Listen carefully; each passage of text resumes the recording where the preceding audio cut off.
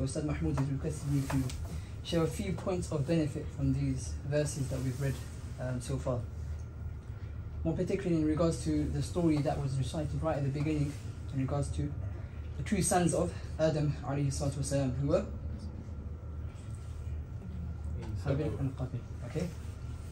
I'm pretty sure everyone would be familiar with this story, right? Everyone from childhood, they told this story, and we don't want to go too much into the story, but the purpose of a story in the Quran, let's mention that, and then following that we'll just go into some of the lessons as well.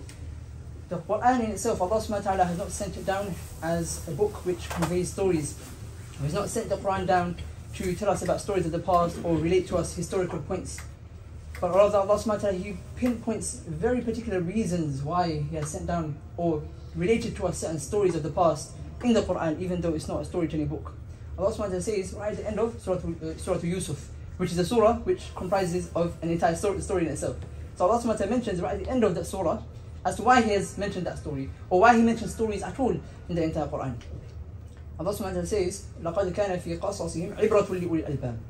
Certainly within their stories are ibrah, okay? Ibrah for the people that use the intellect. Now the purpose, we see from this verse that the purpose of Allah subhanahu wa ta'ala relating to us stories in the Quran is so that we may gain some form of ibrah.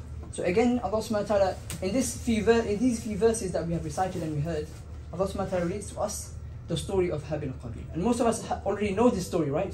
So we don't want to go too much into it.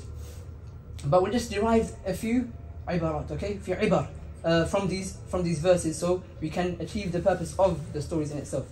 The first point, to be honest, this point I wasn't planning to mention, but obviously I've arrived and seen that the majority of the attendees to this gathering, to this Taraweeh Salah are our sisters. Nevertheless, so there's this point that came to mind, that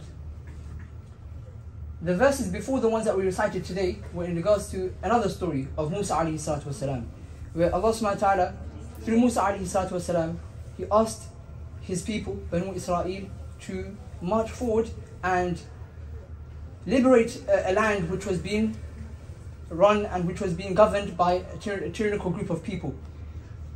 Now these people, in response, they gave a very cowardice response. They challenged Allah subhanahu wa ta'ala even, and they said to Allah subhanahu wa ta'ala, Musa alayhi salatu wasalam, you and your Lord go and fight. What a terrible response to give. What a cowardice response to give.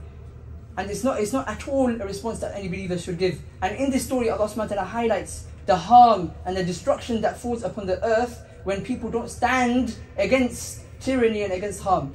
In this story of Habil and Qabil, Allah subhanahu wa ta'ala, He highlights the opposite, okay? Allah subhanahu wa ta'ala also highlights the opposite to create a balance, that when arms are lifted, when somebody harms somebody else for a wrong purpose, what destruction that causes. So from this we understand that there's a balance that our deen teaches, that when something is done, it has to be done at the right time, and when it shouldn't be done, it will cause the adverse effect, right? And this is something that we find that the deen teaches us across all aspects of life, not just in this aspect of jihad and lifting one's arms and something like that, but in every aspect of life. So another common example that we find in hadith that highlights this point of balance is, let's say for example, when it comes to entertaining guests and hosting guests, right? The Prophet ﷺ, he encourages the guests to do their best in terms of entertaining them, in terms of providing food for them, giving them the best food that they can cater and everything. And that is the responsibility of, let's say for example, the hosts. And as for the guests, it's their responsibility, it's their part and it's their role to be grateful, to be a good host, and not to cause inconvenience, not to complain about the food at all. So this is something that the deen teaches us, balance in every aspect of it. And this is what our deen is. وَكَذَلِكَ جَعَلْنَاكُمْ أُمَّةً وَسَطًا. We have made you a moderate, the middle nation, in everything, moderation. Okay, so this is one point of benefit that we gain from the verses. I'm just going to put time on so I don't go over time, inshallah. Then another point that I thought I would put forward, and without mentioning the entire story of Habil and Qabil, I would assume everyone knows this story. So the story, Allah subhanahu wa ta'ala, He puts forward this story as وَاتْلُ عَلَيْهِمْ نَبَأَ ابْنَيْ آدَمَ بِالْحَقِّ إِذْ قَرَّبَا قُرْبَانًا فَتُقُبِّلَ مِنْ أَحَدِهِمَا وَلَمْ يُتَقَبَّلْ مِنْ الْآخَرِ. Now this is, Allah subhanahu wa ta'ala mentions the cause of this terrible act at the end of the story, that Habil gets murdered by his brother Qabil, okay? Now what was the cause of this? Now Adam alayhi salatu wasalam, their father, our father, he instructed both of his sons to present a sacrifice to Allah subhanahu wa ta'ala, okay? Now, Habil, he presented his sacrifice. It was a good lamb, one of his best lambs, and he presented it, and it got taken by the fire. And that was a sign that his sacrifice was accepted. Whereas Qabil, he put forward his offering, and it was among the worst of his crops, and Allah subhanahu wa ta'ala did not accept that. Meaning the fire did not take that, hence Allah subhanahu wa ta'ala did not accept it. And now Qabil was infuriated. He's like, how can this be? How come Qabil's one got accepted, and my one did it? What is this? What's happening here? What internal illness is this? What internal illness is developing within Qabil that led him to this final act of murder? What was it? Jealousy. It was jealousy. And jealousy, this is something that we find among many stories. Well, some of the greatest stories of destruction that we find within the Quran, they have this common theme, that everything starts from jealousy.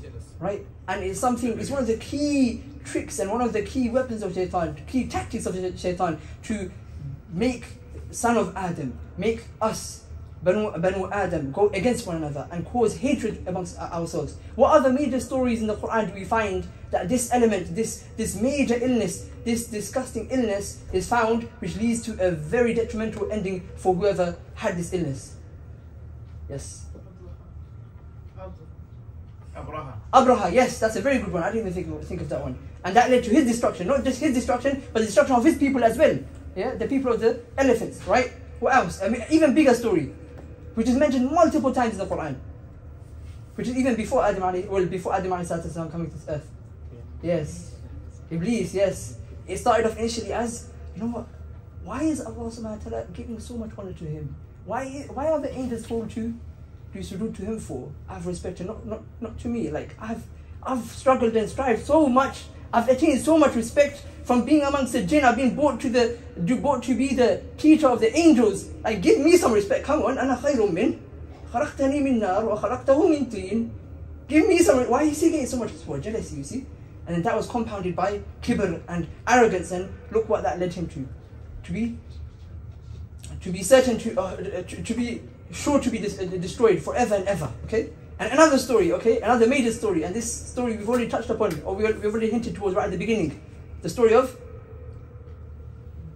Yusuf alayhi salatu wasalam, to be quick inshallah. The story of Yusuf alayhi salatu wasalam. Yeah, his brothers, what happened?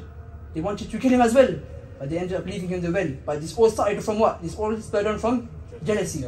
Now inshallah we'll conclude on this. There's many points of benefit that we can take from the verses that we recited, but we're still in the first verse. But inshallah, let's complete this first verse properly, at least take some benefits, take some ibar from these verses.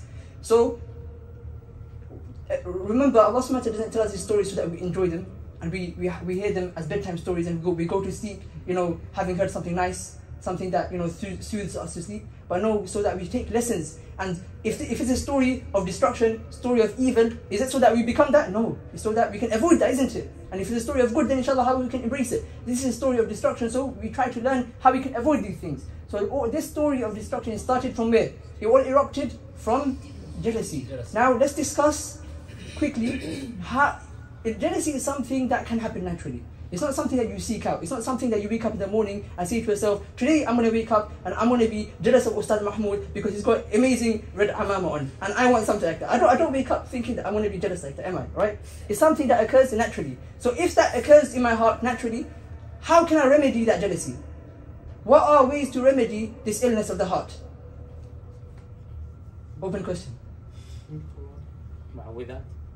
Yes, mu'awwidhat. Okay? Now this is especially for the person who has hasad against him, who has envy against him, okay? If somebody feels that on a daily basis, every single one of us, we should be reading, after every salah at least, or if not at least morning and evening, reading قُلْ أَعُوذُ بِالْفَلَقِ قُلْ أَعُوذُ بِالنَّاسِ. Ideally, all of the quls, but these especially, these protect us from these things. But if you're suffering from being jealous of somebody else, what can we do to remedy that? Make dua for them. Yes, that's a very powerful one actually. So if you're feeling jealous of somebody else, the ulama, they advise that make dua for that person. When you make dua for somebody else, Allah subhanahu wa ta'ala places within you love for that person, and slowly but surely, any form of ill feelings for that person, it goes away. Okay? So that's one thing that you should do. Another thing to quickly wrap up as well is that jealousy usually occurs because you feel that you deserve that and not that other person.